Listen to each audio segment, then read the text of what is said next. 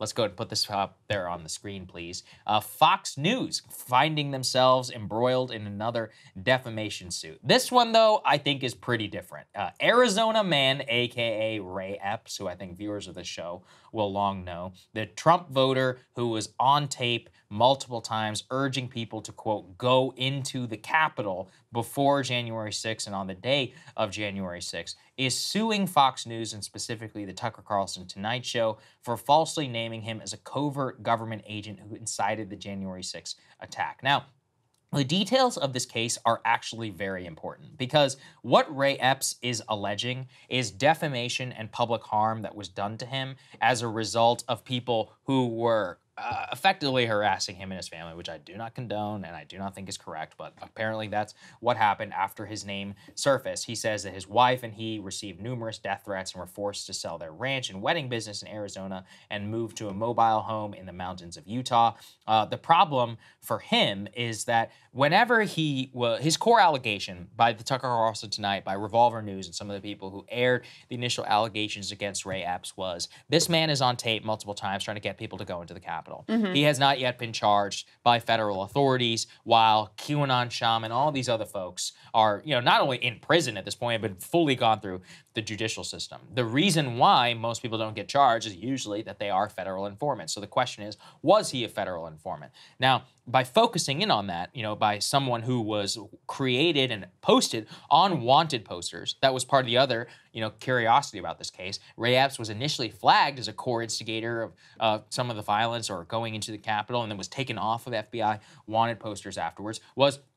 What happened in this sudden change? Why was he taken off of these posters? Why was he not charged? Well, interestingly enough, though, in the actual lawsuit, Mr. Epps claims, we don't know if this is true or not, that the Justice Department actually notified him they are planning to file criminal charges against him related to his role in the Capitol attack. Quote, details about the charges remain unknown, but the fact that they are being filed undermines the notion that Epps was being protected because of his role as a supposed covert agent. So effectively, their defamation revolves around the fact that he was falsely accused as an alleged government informant, government agent, whatever you want to call it, by Tucker Carlson Tonight, on the show in terms of that speculation. I personally think this is spurious and ridiculous, Krystal, because number one, all it took is a single, first of all, Epps made himself a public figure. He's on video, and the FBI also made him one. So in terms of the private citizen defense, I think is completely thrown out the window. And second, as long as you say alleged and you ask a question instead of a direct accusation,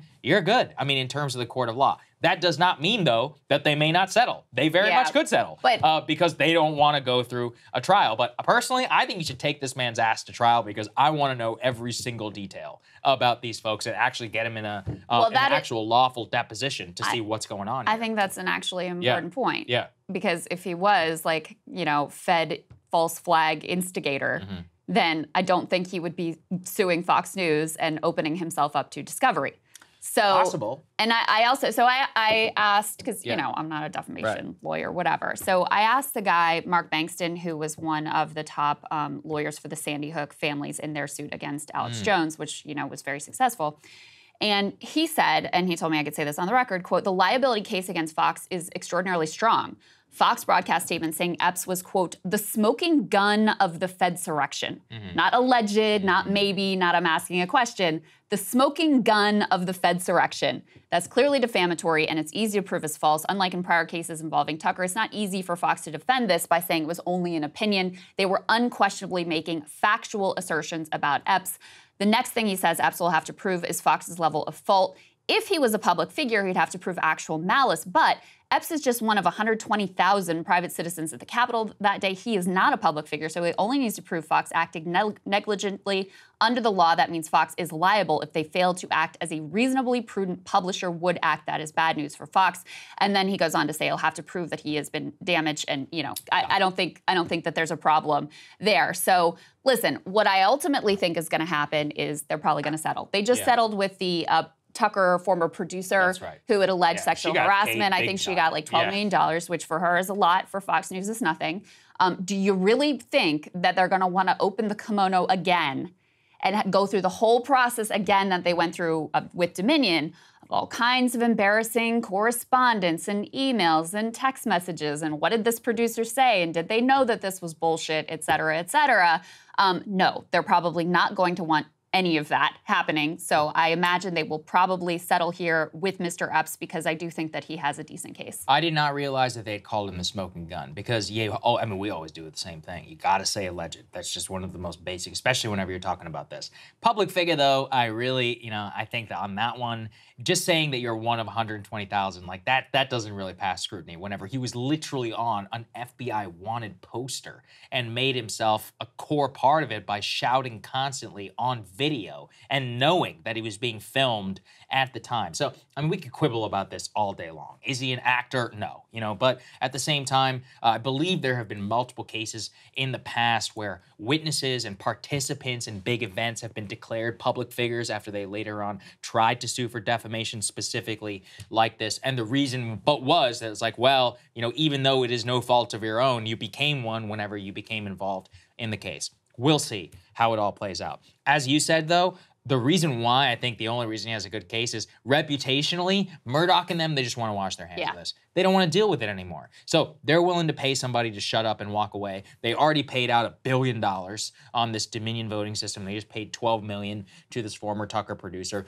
To them, one of the reasons that they fired him was because they didn't want to deal with this stuff anymore. And to them, they want to walk away. So, for them, he very much could get a very big payday from him. So we'll see. And reportedly, Rupert Murdoch really hated the Tucker January 6th stuff. I was going to say, so Rupert in particular was very upset. Yeah, and so, I mean, the whole, Fedsurrection documentary, quote-unquote thing that Tucker did, apparently they didn't like. He was about to do an interview with someone, or he was about to do some additional commentary on that just before he was fired. And then if you just look at the business piece, he was named in the Dominion lawsuit. He's named in the Smartmatic lawsuit. His former producer was suing for sexual harassment. The Ray Epps thing was already hanging out there that they expected a lawsuit on that front as well. So, when you start getting wrapped up in multi-tens, $100 million lawsuits, then the fact that you generate great ratings ends up being less consequential, especially because there were a lot of advertisers who would no longer place their ads during his program, so it becomes less financially lucrative. So you can sort of put all these pieces together and see why they were like, all right, we're done here. Yeah, well, we'll see how it plays out. Hey guys, if you like that video, go to breakingpoints.com, become a premium subscriber, and help us build the best independent media organization on the planet. That's right. We're subscriber funded. We're building something new. We want to replace these failing mainstream media organizations. So again, to subscribe, it's breakingpoints.com.